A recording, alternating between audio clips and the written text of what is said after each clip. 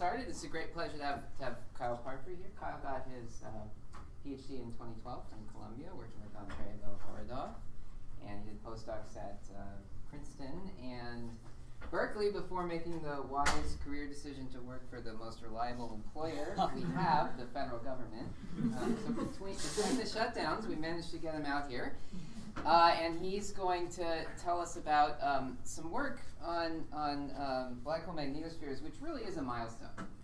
I remember reading the Blandford-Znajek paper for the first time, and they're talking about how pair charges would be self-consistently created in these gaps where there's electric fields, and they'd make a magnetosphere and extract energy. And I imagine, what a fantastical idea. Will we ever really see that happening in our lifetime? Well, there's a picture from it. So I'm super excited to hear Kyle tell us what he's found. All right. Thanks a lot, Sam. It's great to be here. Thanks a lot for the invitation to speak to you all. So I'm going to be telling you about some kinetic plasma simulations I've been doing about looking at plasmas around rotating black holes. So a lot of this stuff, in a way, has been inspired by the idea of how do you take a picture of a black hole. So we think we know a lot about what goes on around black holes. But all that information comes from unresolved sources. So we can see spectra, we can see light curves, and you can infer a lot from that. But you can imagine it would be very exciting if you could actually resolve it as an image and look in much more detail about things that are going on the scale of the event horizon. So this New York Times article said you do it with a telescope as big as the Earth. And this is one of the few departments where I don't have to really sell this stuff as much. But by as big as the Earth, we mean the Event Horizon Telescope, where you, as you probably know better than me, sync up a bunch of different radio observatories around the Earth and do very long baseline interferometry in order to get very high angular resolution and look at the black holes at the center of the Milky Way and M87. So the two main targets of the HT are galactic center black hole, which has an apparent size on the sky of 5 microseconds, or a billionth of a degree. So it's very, very tiny, but if you use this VLBI technique, you can actually get down to those kinds of resolutions. And the other one, which is in a way for us even more exciting, is M87. And the reason it's more exciting is because there's this clear, visible relativistic jet. So the idea is that if you can really resolve things that are going on down at the event horizon scale of M87, you can start learning things about how relativistic jets are launched. So the EHT is very exciting. There's also this gravity instrument, which is near infrared interferometry on the Very Large Telescope Array in Chile. So the idea is, instead of putting all the data onto hard drives, bringing all the hard drives together and doing a post-processing, they actually do the interferometry on the fly in situ with this beam combiner instrument. So the imaging isn't as high resolution, but they get very good resolution for their astrometry, and they've recently had some very nice results showing orbiting hotspots down near the roughly innermost stable circular orbit scale of Sagittarius A star. So for K-band interferometry, there are interesting things on the horizon as well, as it were. So you may be interested in knowing, if you're going to be doing all these exciting observations, what do you do on the theory side? So how do we model the plasmas that are going to be making the emission that you see with EHT and with gravity? So the question is, how do you model a relativistic plasma? And I'm going to be talking about these kind of 3 main ideas. So the most basic, or most physically complete one, is plasma kinetics. So this is when you're not making any assumptions. You're keeping all of the physics. You're solving for the distribution function of all of your particles, your electrons, your positrons, your protons, your whatever you have, and the electromagnetic fields. So there's a lot going on. You have all of the physics, but it's very computationally expensive, as you might imagine, if you're trying to keep all of that kind of information. So you can simplify things by making a fluid approximation and taking moments of the distribution function to find things like density, velocity of the plasma, if you assume that it's acting like a fluid. And then you get to the somewhat simplified version, which is magnetohydrodynamics. And then you can go further still by making more assumptions. Say, you could say that the magnetic field is very, very strong, and if the magnetic field strength is B squared, the energy density of the magnetic field is much, much even than the rest mass energy density. You can go to the force-free approximation. And here, your plasma dynamics has gotten very much simpler, because you can basically put all of your plasma physics just in the current density term and just solve Maxwell's equations. So this one is just Maxwell's equations with some funny stuff going on in the current, which gives you all of your plasma physics. So what's the state of the art for looking at the kind of plasmas that are around these black holes? So at the moment, the kind of most complete thing that people have done is doing these fluid-type MHD simulations of accretion. So this is kind of one of these torus-based Sgr A MHD accretion simulations. So the idea is that you have a black hole down here, all this stuff starts out far away, you allow it to become turbulent and unstable, starts to accrete onto the central black hole. And then you can do things like make observational predictions by doing ray tracing. So you have all of your GR effects, because you can do all of this in a curved background, but you've treated the accretion flow as a fluid. So the unfortunate thing is that the flows that we're most interested in don't actually behave like fluids. So at very low accretion rates, you have very low density. And what happens is you have the individual particles in the plasma don't collide often enough in order to isotrophize it, to thermalize it, to make it behave like a fluid. So what happens is the collision mean-free path is much, much larger than all system scales. Collision timescales are much bigger than the accretion timescales, and therefore you don't expect the electrons to thermalize, the positrons to thermalize, protons to thermalize, or all the distributions to come to some kind of thermal equilibrium. So if you actually want to make realistic predictions for what the radiation coming from these flows is, you need to take a step back and take the more physically complete way of doing things, which is plasma kinetics. And this is true not just for these low luminosity accretion flows, but also many other cases. For example, the corona above an accretion disk, even if the disk itself is dense and collisional and you can use MHD without making any big mistakes, the corona above it, which is making, say, the X-rays, is often in a collisionless or marginally collisionless state. And then most interesting, the jets that black holes launch are almost all low density. And so you don't really want to be using MHD in that case. So if you think about the jets that are launched by a black hole, you may assume that, well, you have a lot of the stuff that's spiraling in the accretion flow, and you see stuff getting shot out. So what's probably happening is stuff is going from the accretion flow and getting shot out. But that's not actually what's going on, because all this stuff can't cross magnetic field lines into this jet launching region. So what appears to be happening is that you have a region in the jet where you have basically near vacuum conditions, because any plasma here, some particles are going to fall into the black hole, some are going to get ejected to large radii, and you're going to come to a near vacuum region where you have large parallel electric fields. So it's basically an electrostatic region. And in that kind of region, the MHD approximation also breaks down. So there's no way of actually figuring out how much plasma you have in the jet just using the MHD equations. So any MHD simulations you've seen where you have relativistic jets, all of that plasma is just coming from some density floor that's being put in there in order to keep the simulation stable. It's not kind of being realistically modeled in a way that you can actually make predictions for observations from it. So all of this is coming from a non-MHD process, pair creation. And so with MHD, you can't predict the location of these gaps, the density of the jet, the composition of the jet, all things like that. So if you want to understand jet emission and how jets work, you need to go beyond MHD and go to plasma kinetics. So what is plasma kinetics? So it's the most basic description of a plasma, which is Maxwell's equations for the electromagnetic fields. And then for the particle component, you can either think of it as a continuum problem, where you have the distribution function and phase space for all of your different particle species, or you can just think of it as pure particle dynamics, where you have the evolution equations for the momenta and the positions of all of your different particles. So what we're going to do is we're going to choose this particle-based method, which can be thought of in some ways as solving the distribution function method by characteristics. And we're going to do a particle and cell plasma simulation in which we try to keep all of the general-relativistic terms in order to do the most realistic simulation we can of what's going on inside these black holes. So in terms of doing collisionless physics in GR, there's been a lot of interesting work done over the years. So this is stellar dynamics, not plasma physics. So this is the collapse of a collisionless star cluster using a particle method. This is kind of a similar simulation done using a continuum distribution function method. More recently, there's been some stuff done in multi-dimensions in this kind of case. In terms of plasmas, there have only been one-dimensional simulations. So this is a Schwarzschild black hole, and there's some simple plasma stuff going on in 1D. This is a more recent case where you have stuff going on outside one particular field line for a rotating black hole. But since all of these are only one-dimensional, you're not able to do the kind of full problem in a more self-consistent way, because in 1D you have to impose important aspects of the problem, like what's the current being carried on the field line that you're simulating. whereas in a multidimensional simulation, you can actually allow all of these things to emerge in the simulation self-consistently. So we're interested in coming up with a way of doing multidimensional simulations of plasmas outside black holes.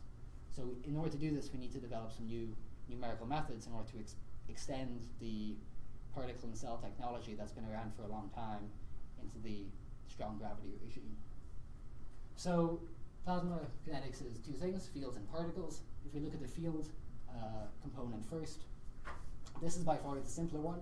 You can write down your electromagnetic field equations in a strong gravitational field in this very nice way, in which it looks just like macroscopic Maxwell's equations, right? You have your E, B, D, H fields, and all of your general relativity has been hidden in the constitutive relations and in these extra, the fact that these are spatial derivatives in some kind of curved space. And what's happening here is you're going to have all of this current density being determined by your particle component. So this is somewhat straightforward to solve. The only tricky bit is the fact that your electric field and magnetic field that go into these curl terms now depend on the other one, right? So the electric field also depends on the magnetic field, and the magnetic field depends on the electric field. So that adds some complication, but it's nothing too problematic. On the other hand, the particles get quite complicated. So if you start from just the general four-dimensional action for a particle in a general metric, you can kind of go through all the usual thing to find Hamilton's equations and find this is the evolution equations for particles in this 3+1 way of looking at things, where you look at the particles moving in some three-dimensional space in time, which makes it a lot easier than kind of thinking in a four-dimensional way. So these equations, particularly this one here for the momentum, get quite complicated. So this is the Lorentz force here. You have something which this just looks like the gravitational acceleration here. This kind of looks like the geodesic equation. If you remember what that looks like in 4D, it's kind of the three-dimensional version of that. So you have a lot of additional terms you don't usually have to deal with in plasma physics. So we needed to come up with a new integrator for solving all of these in a well-behaved way. So what do people usually do? So ideally you would want a symplectic integrator. And by symplectic we mean that it preserves the symplectic 2 form of phase space. And the reason you ideally want to do that is because generally when you do that you get very good energy stability. And you can imagine if you're running your simulation for a long time, you don't want the particles to gain or lose energy in an unphysical way. Because one of the things you're most interested in getting from the simulation is where does heating and acceleration of particles come. So you don't want the particles to be bleeding or gaining energy from places they shouldn't be doing that and throwing off your interpretation. So for this reason, plasma physicists tend to use something called the Boris push for the electromagnetic terms, which is not symplectic, but it is volume preserving, which is close. And this has been shown to have very good energy properties. So for example, this is just a simple test problem where you use a second order Boris algorithm here and the same thing done by a higher order method that doesn't have these nice properties, and you get worse behavior even though it's higher order. So ideally you want to be doing something that conserves the things that you are interested in conserving for energy reasons. So the way we decided to do this was by doing this time-symmetric Strang split, where we break the electromagnetic terms and do a half push of those, and a full push of all the other stuff in the momentum equation, all those coordinate things, and move the particle, and then do another push here. So the Strang split maintains the phase space volume parts. So if this Boris step here, so actually I should say that first. Okay, so what we do here is we can do our electromagnetic terms using a Boris rotation in the local frame where the particle is being considered, and then that's volume conserving. For this part here, we're just going to do an implicit symplectic integrator for moving the particle and taking account of the coordinate terms in the momentum equation. And the reason this needs to be implicit is because the Hamiltonian is non-separable. And that's just because the Lorentz factor fuses our momentum and space degrees of freedom, right? Because you basically have, this is the inverse spatial metric going into your momentum terms. And so this is the spatial dependence and this is momentum dependence. So you can't separate the Hamiltonian nicely, and that forces you to use an implicit integrator. So hopefully we'll be able to use only a small number of iterations and it won't become too expensive. And then we do another half push of this fellow here. So this gives us most of the nice properties we want without being so expensive that it makes our calculation unfeasible, because we want to be able to use a lot of particles. So let's do some simple tests of the particle pusher. So I'm going to start with a rotating black hole with a high spin. So I'm looking down, so the black hole is rotating like this. This is the horizon, is the black, green is the ergosphere boundary. And we're going to start with this prograde orbit with these very particular choices, and you'll see why I'm choosing these very particular values in a second. So we send the particle in, it goes through the ergosphere, orbits around the black hole, and then it comes out and it makes this kind of trefoil shape where it goes back and eats its own tail. If you look much later on, it just goes over itself because you have this kind of beautiful periodic orbit. So the fact that this is maintained after going over many, many times tells you that you're having some nice energy conservation properties where the particle isn't bleeding energy and going off onto other orbits. So this is with a relatively large but still somewhat small time step. If you use a much larger time step, gravitational radius divided by c, just the light crossing time of the horizon, you still get some pretty nice behavior. So that's telling you that the conservation properties are doing the right thing. So instead of using the new integrator I was telling you about, if you just say, look, I want to just do something simpler, I just want to use Runge-Kutta, why not? You'll find that you get all sorts of crazy things happening when you use larger time steps. So this tells you that the conservation properties are breaking down and your particles are gaining and losing energy where they shouldn't be. So this tells us that we should be doing the thing that we spent all our time driving. But this is just this implicit step, right? Because you don't have the Lorentz force now. Exactly. You're not using this force at all. Exactly. So just, okay. Yeah, purely the gravitational coordinate terms can give you this kind of thing. Though you would expect that there is convergence, right? So do you converge when you take smaller time steps with the Runge-Kutta scheme? Sure. Yeah, you'll definitely converge. I mean, it's just a question And what is the, I mean, how much smaller would you need to actually have the time step to get the same solution? we didn't do a detailed check of that. So people who have done this for plasma physics, there's been a lot of interest in higher order schemes for plasma physics, and people have generally found that you're better off using lower order schemes with conservative properties than going to higher order with, let's say, Runge-Kutta schemes. So we were kind of trying to leverage that knowledge. But to some extent, you could always use small time steps and for this, but I think it'll just end up being more expensive. Okay, so this is purely geodesics. So in our problem, we're also going to have electromagnetic fields. So here we're going to add magnetic and electric fields. So this is a rotating black hole with a uniform field. So again, we're looking down on the axis of rotation. So now there's a uniform magnetic field coming out of the board, and this whole thing is rotating around. So the particle is being shot and is doing cyclotron motion as it's being advected around by the rotating magnetic field. So if you use the integrator I was describing, you get some pretty good conservative behavior. It comes back to where it starts from. Whereas if you just do a direct Runge-Kutta step, you rapidly bleed energy and you get to a very different solution. So this is encouraging that when you put the whole thing together, you still get good behavior, and it might be something you actually would want to use for a large simulation. So what are the green and black lines here? The green is the ergosphere boundary, and black is the horizon. And so see, the arcade fourth order is sort of the much more common. Is there a reason you're comparing to the third? Is it more? I mean, there's no particular reason. I guess I wanted an example that would show the two things being different. So third is worse than fourth, because the idea is that you want something that's well behaved for many, many, many, many orbits. This is just something that becomes bad very quickly. So you could go to arbitrary order in arcade. Okay, so that's enough for particle tests for now. So what's the problem I'm going to be mostly talking about? So is that with a fixed black hole? Yeah. Space-time? Okay. So everything I'm going to do is just fixed Kerr metric. There's going to be no space-time evolution. And the large value of spin, what's the reason for that? Just because you can? Yeah, just because we can. So part of this is just going to be to show that there's nothing breaks down. There's nothing bad in the numerics when you go to very high spin. So, but you could use any spin you want. Okay, so the first problem is going to be the sort of classic Rosetta Stone problem, the magnetospheric wall problem. So the idea is you have a rotating black hole in a uniform magnetic field, and then you form these different solutions. I'm going to show you what you start with in vacuum and how it transitions to these different things. This slide is just to show that this has been looked at for a long time in MHD, force field electrodynamics. So this is this MHD and this very high magnetic field limit, and this is the kind of time-independent version of force field electrodynamics.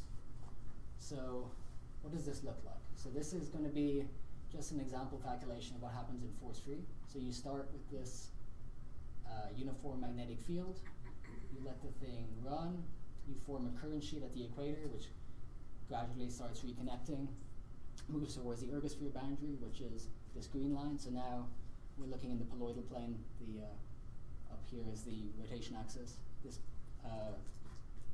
red line is the inner light surface.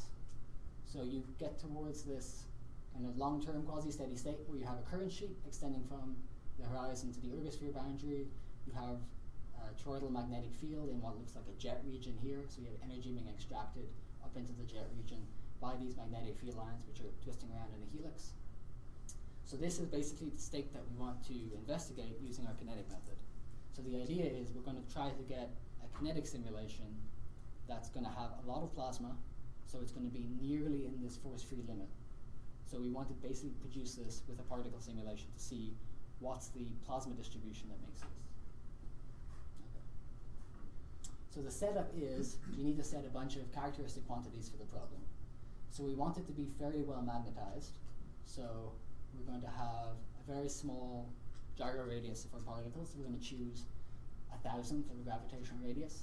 And by choosing that, that sets the magnetic field strength at large distances. So at large distances, it just goes to a uniform field. So if we choose this, it also effectively chooses our density of particles, N0. So this is just a characteristic density that is produced when you have this magnetic field strength and whatever rotation rate of black hole you choose. So omega h here is the angular velocity of the horizon. And this also gives you this characteristic magnetization. So this is B squared energy density in the magnetic field divided by energy density of this characteristic particle population. And here this characteristic magnetization is around 2,000. So you're going to be mostly going to a very magnetically dominated situation, which is what we kind of are interested in for jet problems. So most importantly here, we have this astrophysically relevant scale hierarchy. So the idea is that the Larmor radius of our particles is much smaller than the plasma skin depth. So the plasma skin depth is a spatial scale of electrostatic oscillations inside the plasma. And the plasma skin depth is much less than gravitational radii. So in reality, there's a much larger scale separation than we're able to do in the simulations in any realistic situation. But the idea is that we compress the scale separation in order to actually make the simulation possible. So hopefully most of the behavior will be captured even if the scale separation isn't quite what it would be in reality. And so how do we inject particles? So the idea is that we start from vacuum, and then we have a simple prescription for injecting plasma into the simulation. So the idea is that how is plasma produced in a jet? So the idea is that you have, if you have an electric field along a magnetic field line, parallel electric field, that would cause a charged particle to accelerate. Accelerated particles emit photons, so you'd have a high energy photon that would then interact with a background photon you'd get from any kind of accretion flow. And then you'd have interaction of those two would give you 2 photon pair accretion. So rather than tracking all of that right now, we're just kind of short-circuiting the process and saying when you have large parallel electric fields, we're going to inject an electron-positron pair. So we set a threshold above which you need to have parallel electric field in order to give you pairs. The idea is that the smaller the threshold, the more plasma you get. So if we say 10 to the minus 3 in this dW over B squared quantity, we're going to have a lot of plasma, got a high plasma supply. If we make it a bit larger, we're going to have less plasma. So the interesting thing, just to kind of tell you the punchline first, is that we're going to see 2 very different states of the plasma for these 2 different thresholds, even though these numbers are small, and therefore parallel electric fields are everywhere small. So even though you're close to the force-free solution everywhere, the plasma distribution is going to be very, very different. And that's going to basically say that you need to do something like this in order to infer what the distribution of plasma is, because there's no way a priori of knowing which. Okay. Is this, are you using invariance here, or is this a frame, the choice of frame? This is just in the, this is the normal observable frame. Exactly. So if you had tried to use invariance, right, E dot B would be invariant. I don't know how D is defined, but E dot B is invariant. But then the invariant thing for B squared would be B squared minus E squared, right?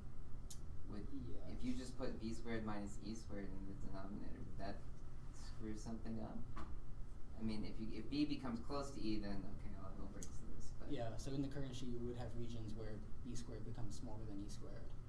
That's right. We were trying to just keep it simple for now and not make any particular claims that anything is Lorentz invariant. yeah, but it'd be interesting to make, because there should be some, if microphysics is Lorentz invariant underlying this prescription, so there ought to be something. Should be possible. Right. I mean, I think beyond this, the plan is to just put in the pair creation process in a more realistic way with Monte Carlo and try to do it all more correctly, rather than try to pretty this up as much as we can. Okay. So this is what the initial conditions look like. So this is just the vacuum world solution. So this is a rotating black hole. So this is the horizon, ergosphere boundary. This is our uniform magnetic field at large radii, which close to the black hole is forced to go round outside the horizon. So this is the vacuum solution with the Meissner effect, where the magnetic field lines are forced to go outside the horizon. So you can construct this very nice steady state solution just with the symmetries basically of the space-time. So it's a very beautiful solution. What's interesting here and what's shown in the color is that you have large parallel electric fields in this initial solution. So you're going to have a lot of injection of plasma from the very, very beginning. So especially here where D dot B is very large, you're going to inject a lot of plasma, which is going to carry currents and strongly modify the solution. Okay. So this is the first simulation. So this is going to be our high plasma supply scenario where you have a fairly small threshold, so it's going to want to supply a lot of plasma to the problem. So I'm going to show electron density on the left, positron density on the right. These are axisymmetric simulations, so it's just a colloidal frame, and I've just flipped one to the other side so you can see the two things at the same time. Okay. These are field lines here. So you set the whole thing going. You inject a lot of plasma everywhere and drive currents, which cause the magnetic field distribution to change. A lot of this stuff starts to accumulate at the equator. You get the strong current layer at the equator here. All this stuff is kind of sinking down slowly. This is forming stronger and stronger current layers here, which is very smooth until it slowly starts to become unstable to kinetic instabilities. So you have drift, kink instability, tearing mode, things like that.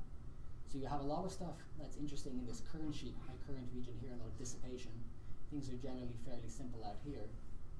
And you have kind of the return current in this region outside the jet. So you see kind of a plasmoid forming there in the electron density. So what's happening here is these magnetic field lines are being wound around into a helix and are extracting energy up into what's effectively a jet region here. Even though you can't really see it in the particle distribution, you're seeing electromagnetic energy coming out of the black hole. But for the most part, on some level, it looks kind of boring, right? This is all just smooth and well behaved. You're having interesting stuff happening in the current sheet. Okay. So we're able to look at collisionless plasma instabilities now in full GR. So this is kind of a zoom in on the current layer where you see all these magnetic islands being formed in the density from the tearing instability. So if you have these current sheets happening from an accretion flow around the black hole, this is how you can get X-rays, gamma rays from black holes. So now we can start looking at those in full GR in a global context, which is interesting for trying to compare to higher energy observations. Okay. So our second scenario is this low plasma supply one where we use a larger threshold. So we're going to basically demand more power to the electric field before we give it a pair. So we see what happens. So it's the same as the last one otherwise. And initially it does more or less the same thing.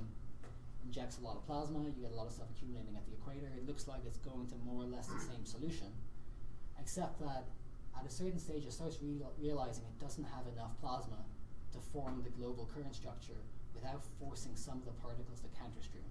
So if you want to get the maximum current from a particle population, you're going to have the two charged species going in opposite directions, right? So that's what it's doing here. It's forcing the electrons to go out, the positrons are going inside the jet, and then vice versa in this return layer here. So it transitions to this very different solution, which is still roughly the force-free solution in kind of a gross sense. But if you look at the actual particle population, it's very different. The density is much lower, it's much more charge separated. You actually have counter-streaming of particles. So this would actually have very different observational manifestations than the previous one. even though from an electrodynamics point of view, they're both very close to kind of basic force-free solution for this problem. So if we look at what the solution looked like, so this is the density structure as we were looking at. So this is what I was saying about the velocities, that in the high density state, it's basically sinking slowly everywhere. So the current is being produced because the positrons are sinking slightly faster than the electrons, so that causes the current. But because there's so much plasma, you can produce enough current just by having a small mismatch in the rate at which the two particle populations go down. And you can see the particles going in at the equator in this current layer here. But if you look at the low plasma state, now all the electrons in this jet region here are being forced to go out. So you're having counter-streaming of particles here, right? Positrons go in, electrons go out. But because nothing can come out of the horizon, it means that all the electrons must be going in near the horizon. And if they're going out here and in here, there must be some separation surface, right? So this gold line here is the inner light surface of the magnetic field distribution. So what you can look at is, given magnetic field lines, you can say what's the surface at which co-rotating with the magnetic field line without changing your radial position would be moving at the speed of light, would be a null world line. And that's this light surface here. So you see that the point at which your electron population changes direction basically exactly coincides with the light surface, which makes a lot of sense. And then vice versa, if you look at the positrons, here they're going out along this kind of jet boundary region, whereas in here they're all going in as they have to be going into the horizon. And so similarly, you get the two changing directions at the inner light surface. How do you apply an inflow boundary condition that doesn't assume the solution? So there's no inflow boundary condition. So what happens is at large radii, it basically acts like an absorbing layer, so no waves can go out to the outer boundary. So we're just supplying plasma everywhere where it's being demanded. So whenever you have that parallel electric field, you give it some plasma, and that plasma can do whatever it wants. It can go in, it can go out. So you don't need inflow boundary conditions in order to get this kind of sinking solution here. Were you asking about the black hole? Yeah, I think it was. No, I was just asking at the outer boundary, that if matter is coming through the outer boundary, how do you know what properties to give it? I guess you was saying you give it whatever it needs. Yeah, so we don't have any. So what happens is the box is terminated at 8 gravitational radii. There's a layer between 8 and 7, which is absorbing layer to stop waves from getting to the outer boundary and causing problems. And then you only have injection up to 6. So there's basically a finite region in which you inject plasma. I And see, then that okay. plasma can do whatever. We're not seeing that here. Yeah, exactly. It's been truncated out here or something. Okay. So, yeah. You mentioned the surface, the light cylinder, essentially. You defined it as the surface where the magnetic field lines correlate. Now, there is a well-defined notion of angular velocity of magnetic field lines in force-free electrodynamics. But here, you're not entirely force-free, or it's not clear to me what regime you're in. So how do you define the angular velocity of magnetic field lines here? It's the same way you're probably thinking of. It's just the ratio of the stress of the Maxwell yeah, the Faraday it's like tensor. F theta phi over F. So that's meaningful, or at least it's motivated based on the force-free electrodynamic solution, not I think if not in general, right? if particles are tied to magnetic field lines, the particles are well magnetized, then moving with that angular velocity will basically they'll be tracking the magnetic field line. So I think it's mostly assuming well magnetized rather than anything else. But E naught B is, you keep it below 10 to the minus 2, right? Yeah, So that's pretty force-free, it's pretty close. I Yeah. think. So Well, yeah, we should talk about that. That's interesting. Okay. So the other thing that's interesting here is this central panel, which is the energy at infinity of particles. So you can think of the energy at infinity is basically the conserved energy that particles have if they were moving on geodesics. So for any individual particle, it's just the that's the part of the forward velocity that's conserved along geodesics. So this should generally be positive, and if we're outside the ergosphere, it has to be positive just by geometry. Inside the ergosphere, you can have these weird situations where you have negative energy of particles. And it's strange because if you actually were right next to the particle and did anything to it, you'd measure it to have positive energy, but sort of as a distant observer, it in some sense appears to have negative energy. And what we find here is that we get a fairly large population of particles which have this negative energy property. So all of this blue stuff here is where the kind of average energy at infinity of the particles at that location is negative. And this is mostly happening in the current sheets, but in the low density case, you also have these negative energy particles on these jet field lines. And this, remember, is roughly where you have the turnover between ingoing and outgoing electrons in the jet region. So it's interesting that you have basically a connection between the launching of electromagnetic jets via this twisting of magnetic field lines and this negative energy situation. So the negative energy particles relate to this idea proposed by Roger Penrose back in the 1960s that you can have extraction of rotational energy of black holes from the ingestion of these negative energy particles. So you may have heard of the idea that you have a particle that splits in two, and one goes out with greater positive energy, and one gets eaten by the black hole with negative energy, and that extracts the black hole's rotational energy. And this is somewhat similar. You still have negative energy, but there's no disintegration. What's happening is that the particle is being acted on by the Lorentz force from the plasma. You have all these electromagnetic fields that are being produced. The Lorentz force can push it onto these negative energy trajectories, and then when these particles cross the horizon, in some sense, they extract the energy for the rotational energy of the black hole. Okay. So looking at the gross electrodynamic solution, so similar to the force-free solution I showed you before, you kind of get something that you might expect, where you have a large amount of toroidal magnetic field as these things are being twisted into a helix, which is extracting the rotational energy from the black hole. If you look at the currents, you have a lot of, this is the norm of the four currents, so this is a lot of space-like current here, which is telling you that you have counter-streaming in some sense. And this is the current along the magnetic field lines. So you have kind of a large region here of volume return current in this kind of thinner region, which is kind of a strong current layer at the boundary of the jet. So this is for the high plasma supply, the first simulation I showed. The low plasma supply one is more kind of diffuse, but it's basically the same. And that's because they're both very similar to this force-free solution. So from this point of view, they both look very similar. If you look at something like... Can you go back? Yeah. You said the current is space-like, though based on your color map, it seems to be null. It looks white from here, I don't know. Yeah, so there's a lot of nullish stuff here. It's space-like in the current layer and also kind of at the poles here. And then there's a lot of nearly null and null stuff. I see what you're saying. So if you look at the average particle Lorentz factors, so we're interested in particle acceleration because you want to see high energy particles which may produce high energy photons that you can observe.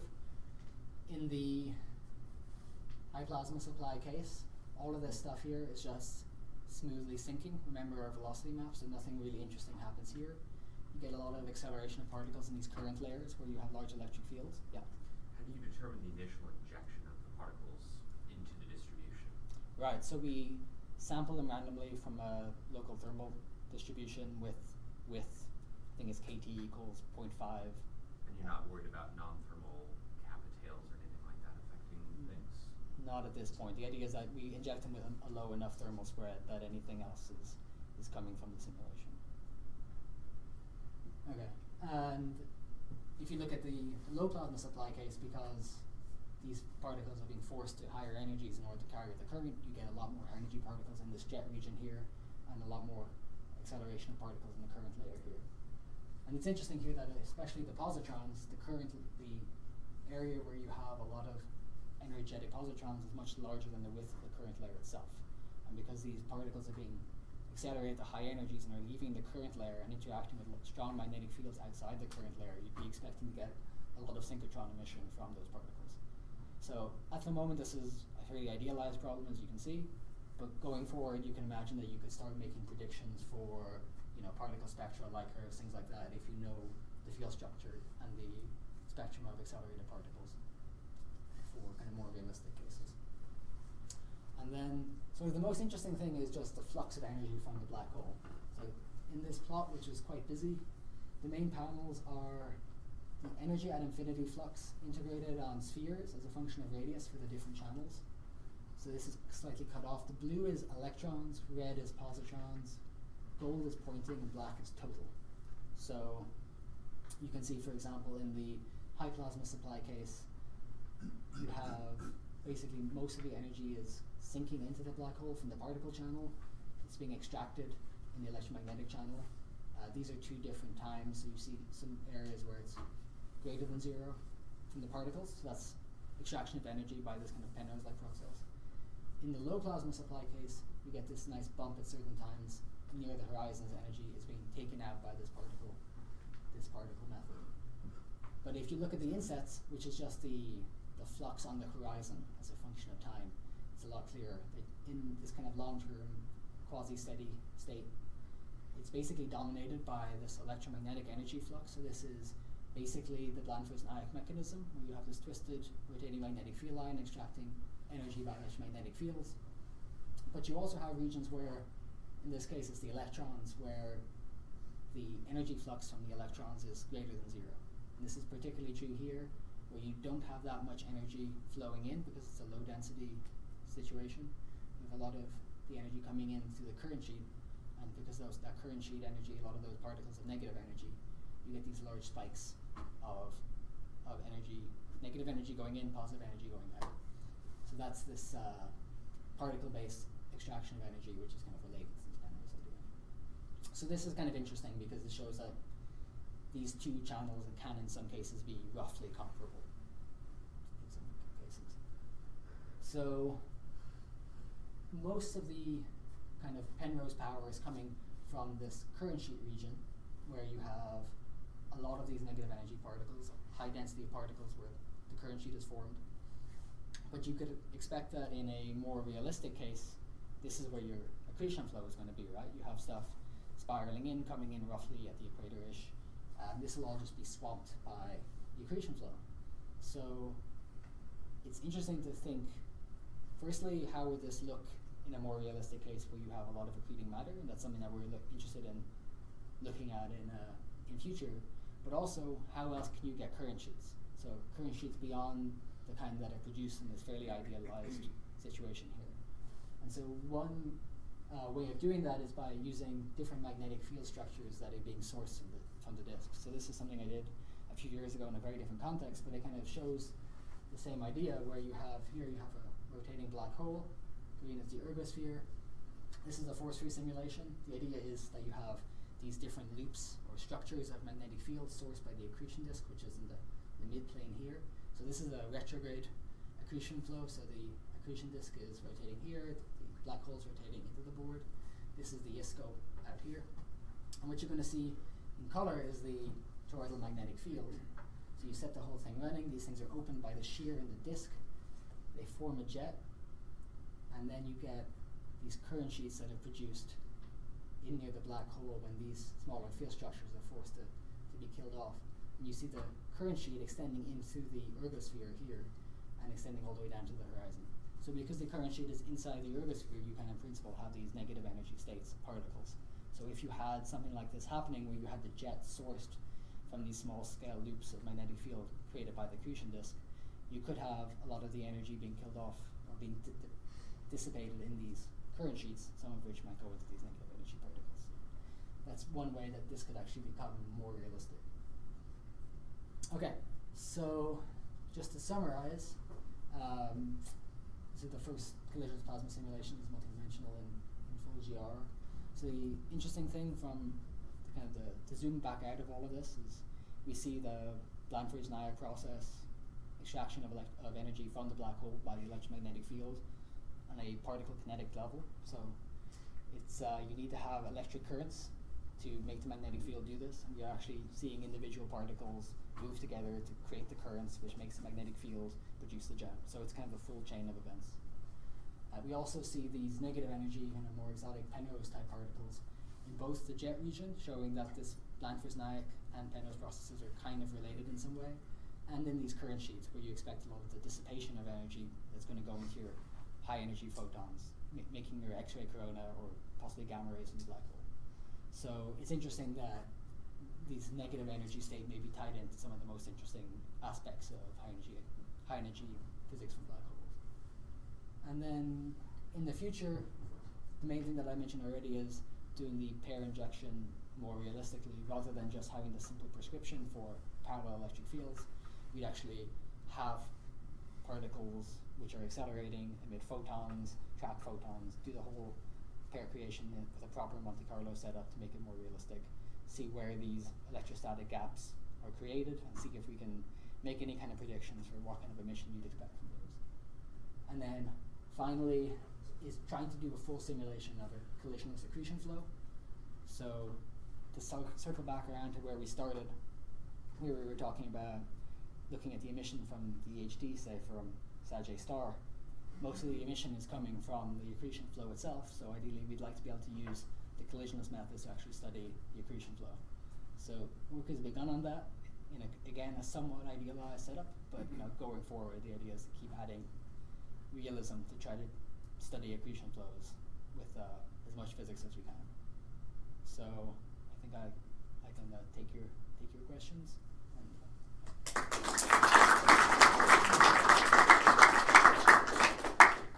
Lots of time. Yeah. What sort of observational handle do we have on that variability that we just saw in that nice simulated video? Yeah, that's a good question. My understanding is that black holes have shown a lot of variability at all time scales. If you look at, you see a lot of flaring, let's say in TeVs from M87.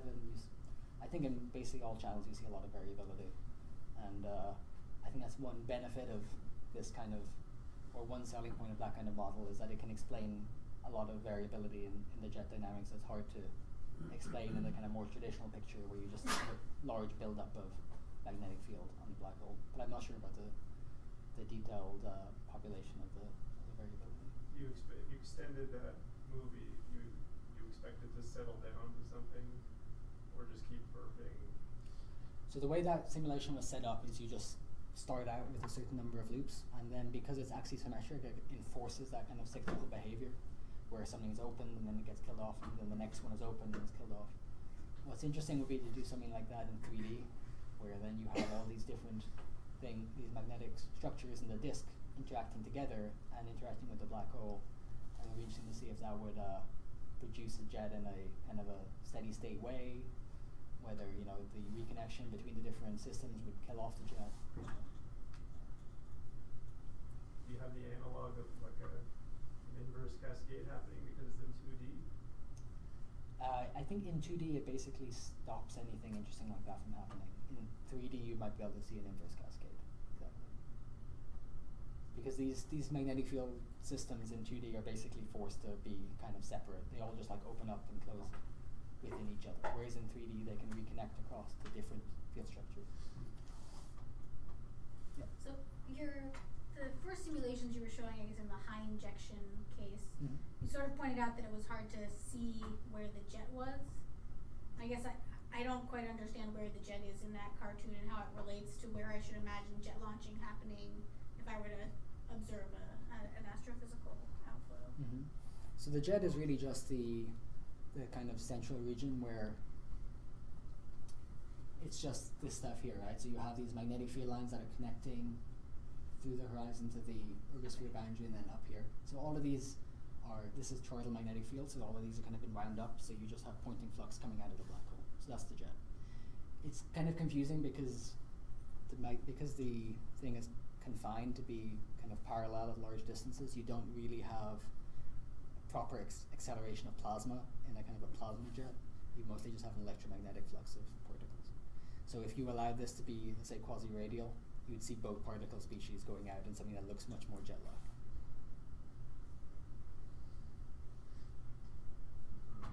So yes, obviously you're doing pair creation in a particle simulation, so your computational costs presumably start going up once you start creating particles. Is that, I don't know, is that something that ever becomes unsustainable, and to plan for that somehow? Or?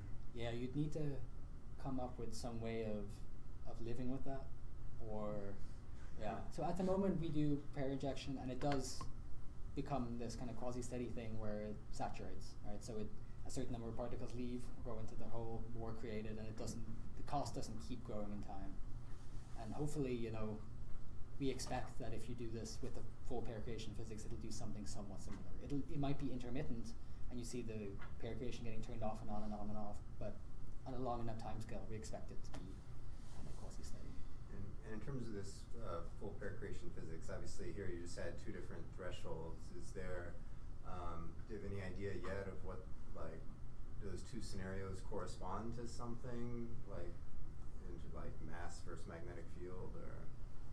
So in detail, not really. The idea is really that the accretion flow can produce different amounts, a different strength of the radiation bath that allows the pair creation to happen.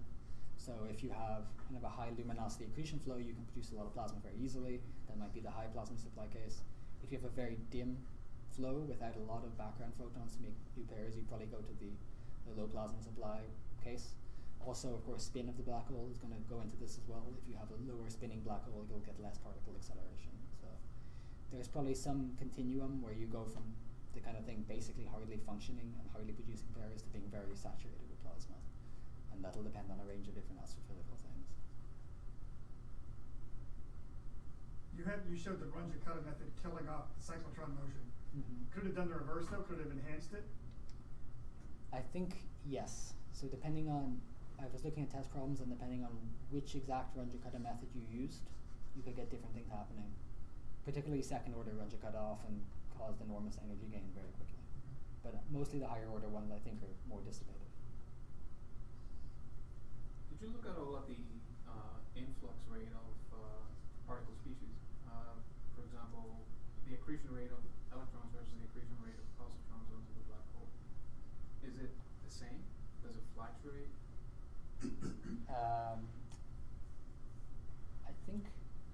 I mean, it goes towards the force-free solution, so that means that you have I always get nervous wading into this, but there's kind of a charge on the horizon if you integrate the electric field, right? So in the long term, that has to be stable because that's what the force-free solution gives you.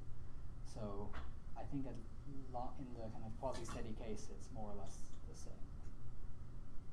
Because the charge on the horizon saturates and just stays at the force-free level. When you say the charge on the horizon, you mean the effective charge that you would get if you were to take the divergence of the field? Yeah, so if you just integrate the normal electric field on the horizon, that gives you a charge. That has to stay at roughly the force-free level in the kind of quasi-steady state. So does this mean that there's a net charge in the black hole? In the sense that if you take this integral on the horizon, yes. But this is just what you get. Gauss is low, right? Exactly. But that's just what you get from the force-free solution as well. I'm just nervous because what tends to happen is people are like, oh, you use charged particles and then you get a charged black hole. So black holes are charged. It's something that's just coming from the electrodynamic solution, which is nothing particular to using charged particles.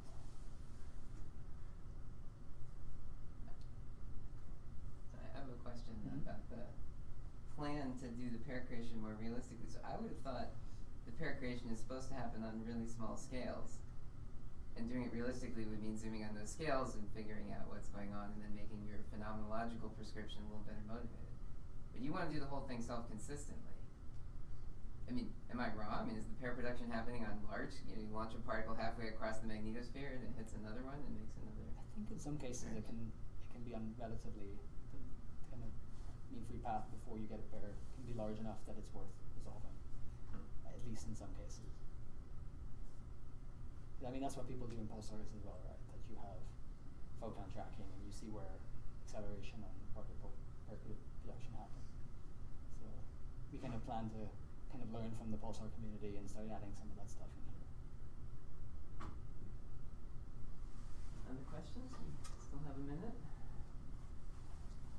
So if you want to see something else, I was a bit fast in some places there. I can show you one last fun movie. So one of the questions you might have asked, which you didn't, which you should have asked me, was particles are strongly magnetized, electromagnetic fields are strong, it's all just electrodynamics and you're wasting your time with all this gravity stuff. So you could say, why are you wasting your time doing all of this stuff properly? So what I did to test this was I just set all the metric derivative terms to their flat space-time values. So the idea here is you're taking account of the fact that you're using spherical coordinates, so that's all right, but you're basically pretending that you didn't bother with any of the real gravity. So what happens then? So this is kind of a slightly older movie, but it's the same kind of thing, but now with no gravity on the particles, and initially does something fairly similar, and now you get a lot of acceleration of particles, which cause unphysical currents to flow because the particles are no longer conserving their energy and momentum correctly because you're not doing the full integration. And that drives these unphysical currents, which basically cause the whole simulation to explode. So what this tells you is that if you have accelerated particles, at least, that you actually need to do all this properly. Wait, but your initial conditions are also tied to the initial gravitational solution that you started out with, right? Your field lines look curved. So I'm not sure it's a apples with apples comparison. So you're switching off the gravity terms, but your initial conditions are a little bit not self-consistent though. So I'm only turning off the gravity in the particles. The fields are all being integrated properly. So the idea is that let's say you want to be a bit lazy and not do your particles properly, but you're going to do everything else properly because it's relatively straightforward. What would you get? And so this is what you get. It's obviously not self-consistent because you're integrating your particles incorrectly, right? Well, here in Arizona, we keep our GR in the problems. My kind of people then. All right.